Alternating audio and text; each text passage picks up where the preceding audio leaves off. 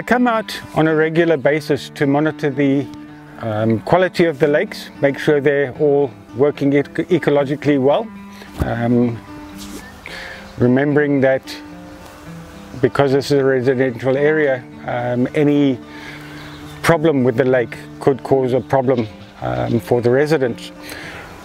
But I'm also monitoring wildlife. Now the lake behind me, as you will notice as we go on, is full of bird life. But a lot of people don't realize there's a lot more to these lakes than the birds and the fish. And one of the little guys that I'm tracking this morning as well, of course, is our otters.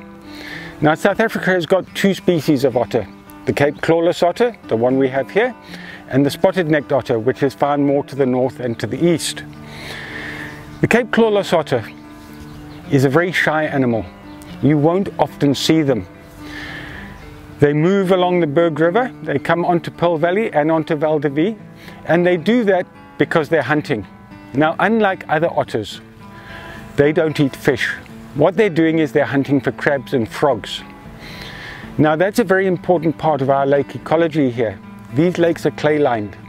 If the crabs burrow into that clay line, it could cause a leak. So the otters are in fact doing us a favor by taking the crabs out. Of course they do it 7 days a week and they don't charge us anything, which is great.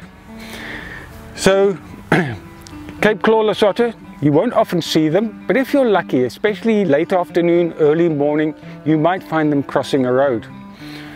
If you are on a lake, you might even find them playing in the water. They're not actually playing, they're hunting.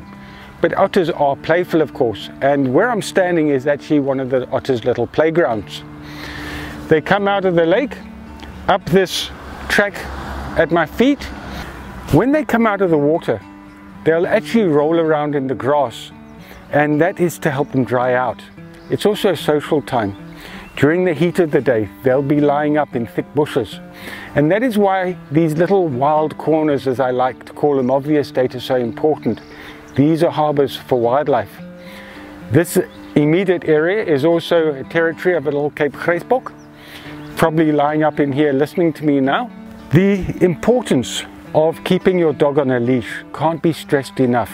It's not only for the safety of the dog, but also for the safety of our little antelope, the otters and things like that. Remembering there are some puff adders and cobras around. If your dog encounters one of those, it's probably not all that clued up on how to deal with it. So rather keep the dog safe and on a leash. And that gives our little antelope and what have you a bit of a more of a stress-free environment. How do I know the otters move here? How do I know that there's a Cape Grapesbok here?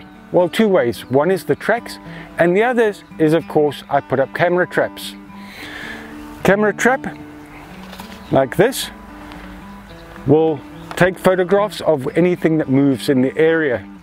And having set them here in the past, we've got photographs of otters, of mongoose, of the little Grapesbok here, which is quite fantastic, seeing we're right on the edge of the busiest road on Bear Creek Boulevard.